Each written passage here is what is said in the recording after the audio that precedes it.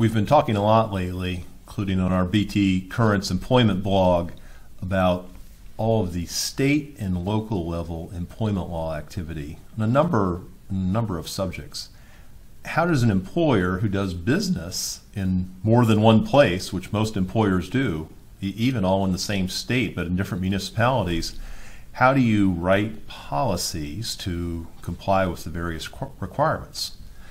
The answer is going to vary employer by employer, even policy by policy, depending on what jurisdictions you're in and what laws you're subject to, the nature of your workforce, and in part just taste, personal taste as an employer, how you like to do things. But there are three basic approaches that you can use, and they're not mutually exclusive. Number one, sometimes you can write a policy that will work for the whole company in all the different jurisdictions. You may even just pick whatever is the most restrictive law to which you're subject and follow that.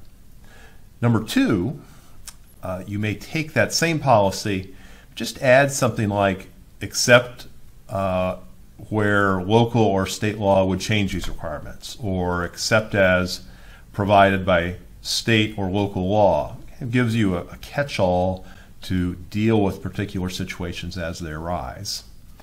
Last, you can have a different document for different locations. That could be actually a different policy, or you could have your core handbook of policies that applies to everybody, and then maybe a supplement for each particular city or each particular state as needed.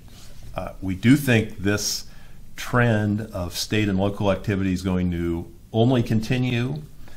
Employers need to be aware of what's going on in the different jurisdictions where they have employees, and need to work with counsel to address these policy issues in the way that works best for you.